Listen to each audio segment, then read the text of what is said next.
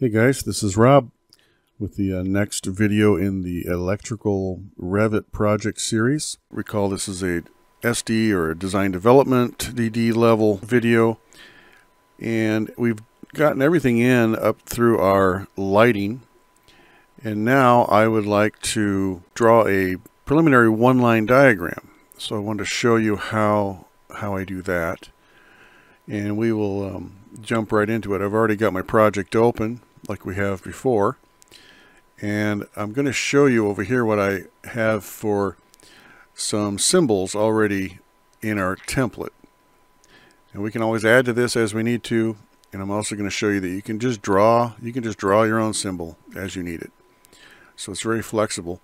But under the electrical details, we have drafting views, and in lowercase, because it's not a production view, it's just one-line diagram pieces where I've already dragged in the symbols that we have created for our one-line diagrams.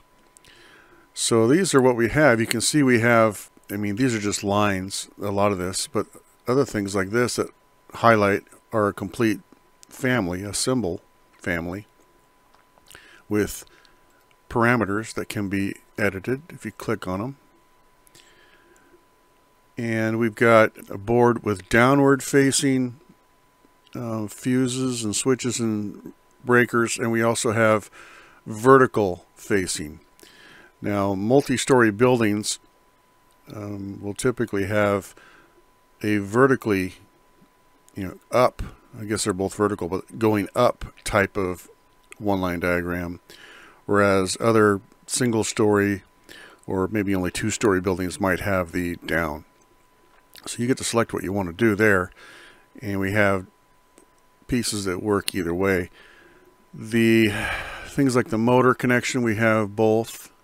You can see we have one for attachment from below, one for attachment from above. So that should work either way. Let's go ahead and get started with this. I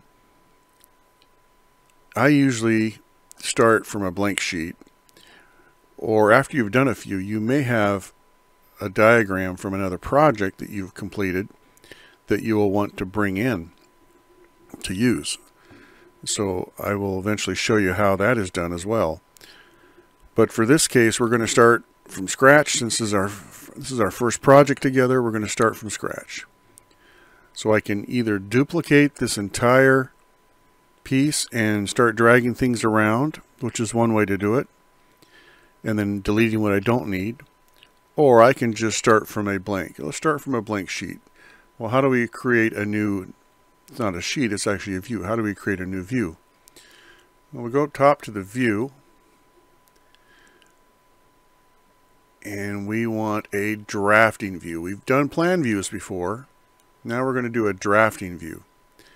Now I want to call your attention to another view that seems like drafting. It's called legend. The difference here, they're both a two-dimensional type of drawing. A legend, they explain it, is mainly for like a list of the various building components and an annotation. You can create legends for materials, symbols, line styles. So that would be like our symbol list, things like that. But in REVIT, the way legends work is legends can be placed on multiple sheets, multiple, final drawing sheets. So if you had a symbol list, a small symbol list that you wanted shown on every one of your sheets, you can use a legend. A drafting view, on the other hand, can only be placed onto one sheet. So one-line diagrams, we only place them on one sheet. We don't typically show them in multiple places, so we're fine. So we'll use drafting view.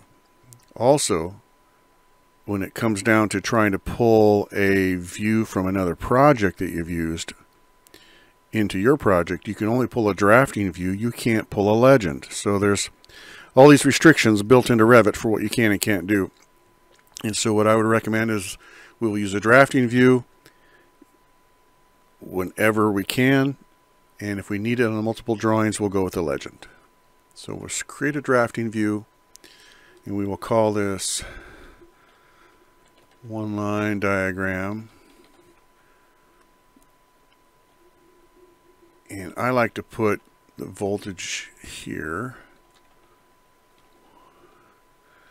120 volt, 3-phase, 4-wire. So that all shows up in the title if I want it to. Okay, now, where did it go? I don't see it over here. Well, sometimes defaults don't end up where you want them to go. So let's go to the right. We're still in our drafting view. We're still in our view name one line diagram.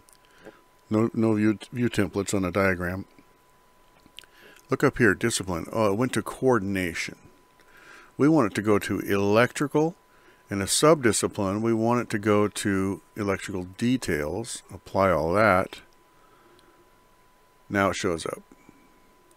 So remember that the discipline, subdiscipline makes it sort in your project browser. So now we are in our one-line diagram. How do we get pieces into this thing? Well, you can click back here, and we're going to go vertical. So let's start, pick here and drag across everything. You can also pick the other way, which is from right to left, and you get a dashed line, which is a crossing window. Do that. Now we can just do a simple, not a copy here, but a Control-C or a clipboard copy. Not even sure if I can get to it from here, right click. No, I actually have to do Control-C. It copies to the clipboard. Go here, and then Control-V for paste. Most of you should be familiar with that. That's common Windows copy and paste. If not, you may want to learn it. So now I can paste it. Now what it's showing here is it's aligned on the sheet, on the view, the same place it was aligned on the other view. So I can try to get close to this. I mean, it really doesn't matter right now. We can put it anywhere we want. But this is just showing us if I wanted it to be in the same place on the view, I could align it there. I can also, up in the top left, go to paste. This will let me align it on my view, the same place. So I can say aligned to current view. Paste the elements that were cut or copied from another view into the current view. There. That happens to be in the same place. Now again, this doesn't matter because it's a fresh view. But if you were, we'll see later when you're copying and pasting things from sheet to sheet, say for example, pasting an engineering stamp, and you want it to show the same place on every sheet, you can use this paste to selected view or paste to current view to get it to show up in the exact same place. Anyway, we have that. So we are going to call this an MDB. I think that's what we call it on our power plan, and we can refer back to our power plan as needed. Power. I have to search through the list to find everything. First floor power, we did call it MDB here. We have an MC1, we have 1A, 1B. Okay, so that's what we have to show on our one line. In this one, we're going to go for now with fuse switches. Just that we're assuming that we're going to have some high fault currents because we're downtown with this project. So I'm going to stick with switch and fuse for now and delete that breaker. Now I can stretch any of the stuff I want to do. This here is just a extra wide line. So we have lots of choices for lines. We have some built-in line types, and that's an extra wide. This one here happens to be a center line that we're using for an equipment border.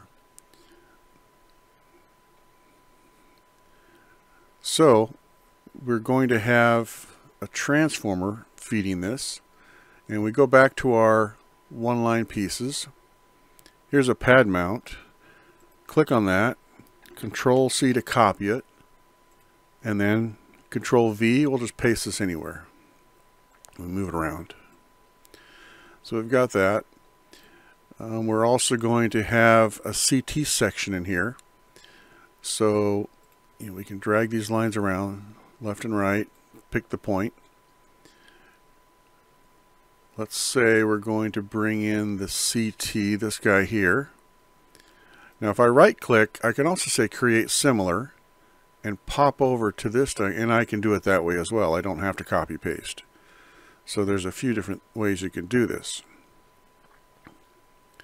So let's put a CT section there, and I want to actually, I can do create similar, and it'll create a similar line type. Now when you're doing lines, once you create a line, you have these choices of drawing tools. So you can do a rectangular, other shapes, polygons, you can do circles, you can do arcs. There's even a one here called pick lines, creates a line based on an existing wall or line. That's an interesting tool later when we want to try to draw over something else. But in this case, we're just going to do this. And the tools in Revit will show you the angle. It also kind of snaps to the 90 degrees. Like there's a definite snap when I get there. So that's, I don't have to hit ortho or anything like that. Drag it down, it kind of snaps to the other lines. So there's a lot of built-in snaps when you're drawing in 2 dimensions. So I'm going to put this like that. Now, for connecting this, I'm going to come in here, go up, and then go down to my bus, just graphically. Now, what line type do I want to use? If I have an existing line type that I want to copy, I can use that. I don't yet, so I'm going to go up to my annotate. We are drawing detail lines because we're in a detail view or drafting view. Click on detail line. Now I have all these tools. I can pick a line style here. I'm going to use medium lines. And I can change this later. I'm going to start here. I'm going to go down. And we'll pretend like we're going underground. Go up. Keep it 90 degrees. Now sometimes these will align, show an alignment. This one's not. So I'm going to get close and escape. Now I'm going to start a line from here and go up. And they kind of fill it themselves. If they didn't, there's some fillet tools, but you can also just easily grab that end, drag it, and it will typically snap. Alright, so now let's right click and create similar. I want the same medium line. I'm using my line tool. Go here, and now you can see the dashed blue line aligns with my bus. Like that. Now for this stub up detail, I see that over here I actually have one. I can copy it, or I can just say create similar. As long as I have the drawing already opened, it's easy to get to. It'll remember that. And then what I find here is I'm a bit too low, so I can raise these. Oops. Click on that. Yeah, something like that. You get the idea. And then over here, let's say on this project I'm going to put in a main breaker. So my tool over here, I've got this giant breaker or a smaller breaker, whatever looks right. I'm going to be fine with this one. So let's create similar and put that guy, and it'll kind of snap onto that line. I'm going to put it over here near the bus so I can pull this line back. But as you can see, it's pretty easy to 2-dimensionally draft here in Revit. It's pretty forgiving. You can also window things and drag them. Sometimes the lines drag with it, sometimes they don't. It depends on if they connect or not. But it's still pretty easy to navigate. Let's make this guy match our preliminary sizing. Let's say it came up with 1200 amp. And this one's going to have a maintenance switch. energy reduction maintenance switch. Put that on there. If it was GFI, I could put that. Any other thing. We're going to start putting in some feeders now. This can be moved around. And I can click on it and then do a copy, multiple. And if I pick on it, now it will show me how far apart they are. So let's say if I want to make them nice and even, I can make them all 1 inch apart. 1 inch, see that? And as you zoom in and zoom out, you get different levels of precision. But that way I can line things up with inches of actual drawing. Because as you can see, my scale was 12 inches equals a foot. It's a 1-to-1 type of drawing right now. So I have, so far I've got 2 panels and a meter center. So I'm going to get my meter center put in. Now what I want to use for a meter center, we don't have anything like that drawn in here. So sometimes you're going to have to draw pieces on your own until we create an actual symbol for it. So in this case, I'm just going to use the tools. Let's just copy what I have. Create similar. Let's just go up here. I'm going to create similar with that bus. As you can see, it does the extra wide line when I create similar. So I can create a bus, and then I can draw my meters. Let me see what we have here. Yeah, see, we don't have any kind of a meter in here. And maybe something I'll add in the future because we use those now and then. But what I can do here is just use text. This is a fallback. If you don't have what you need, you can just draw it on here. So you have ultimate freedom. Hit an M for meter. Use a detail line. Let's use a medium line. Circle. Get somewhere near the center. Circle it out. There. Instant meter. And so I can do something like that. Let's maybe move it up a little bit. When I did crossing, then the line moved with me.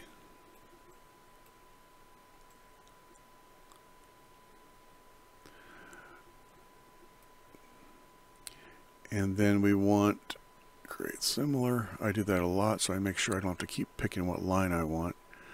And let's get a breaker in here for it, treat it like a meter main. So we want, let's get a breaker in here. Yeah, that'll work. Create similar. Do that, and I don't need. Now remember, if there's things stacked and I want to get to the little piece of line below this, I can't. Remember tab. Tab is very important in Revit. It lets you dig deep. I just tabbed and now I'm only highlighting that little piece underneath. Now this is interesting. I got an error here. It says here, can't keep elements joined. Well, when I drew this line into the circle, it joined them together automatically. And now it's saying that they can't stay joined if I move it. Well, that's okay. I don't need it joined, so I'll say unjoin elements. So that's fine. Some things get joined when you put them together.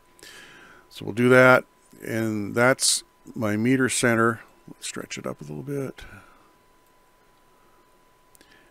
And that one didn't stick, so once in a while these things don't stick. I want to create similar for that border line around my meter center. Now it wants to draw lines, but I want to do a rectangle. So I can do this, and now I have a rectangle. So there, I just started drawing a meter center, and I can, add squiggles to this for continuity, create similar, use spacebar. Remember, spacebar rotates things. To do that, and so that's kind of the start of my meter center. I can create similar to get the same text.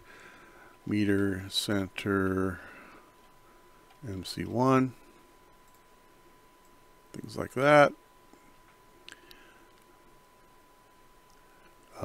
Then I can show some panel boards coming off of this. Oh, I don't have sizing. Sometimes in DD I won't even put a size. I'll just put X's. Placeholders. In this case I'm going to get a panel board. So what do we have for panel boards? Down here we have a main circuit breaker and a regular. I don't need MCB for this case, so I'm going to create similar and put a panel. Now, it's not really aligning unless I get it down here where there's something to align. So if I put it there, then I can drag it up and it stays aligned. I could also create similar.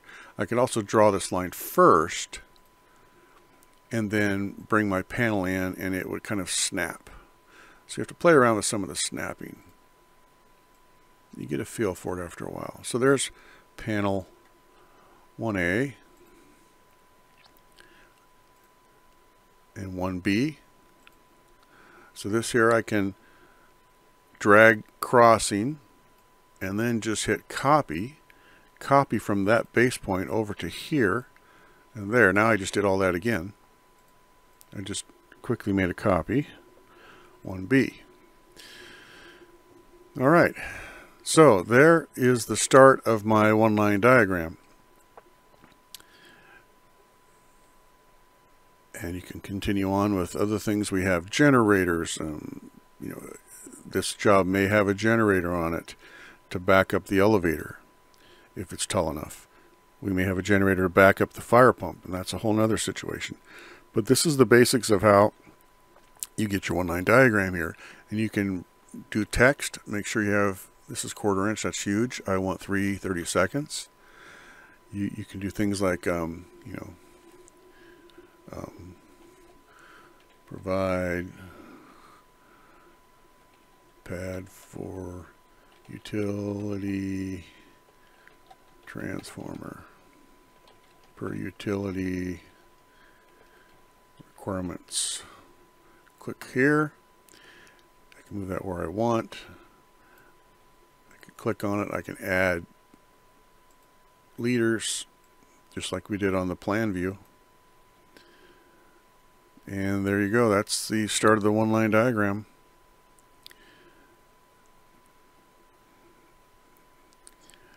All right. Well, I just wanted to show you how to get that started. You can see it's fairly straightforward. And if you can't find the symbol you need, you can always just draw one in and you can copy it around. If it's something we use quite a bit, we can create a symbol for it easy enough. But that's it. Until next time.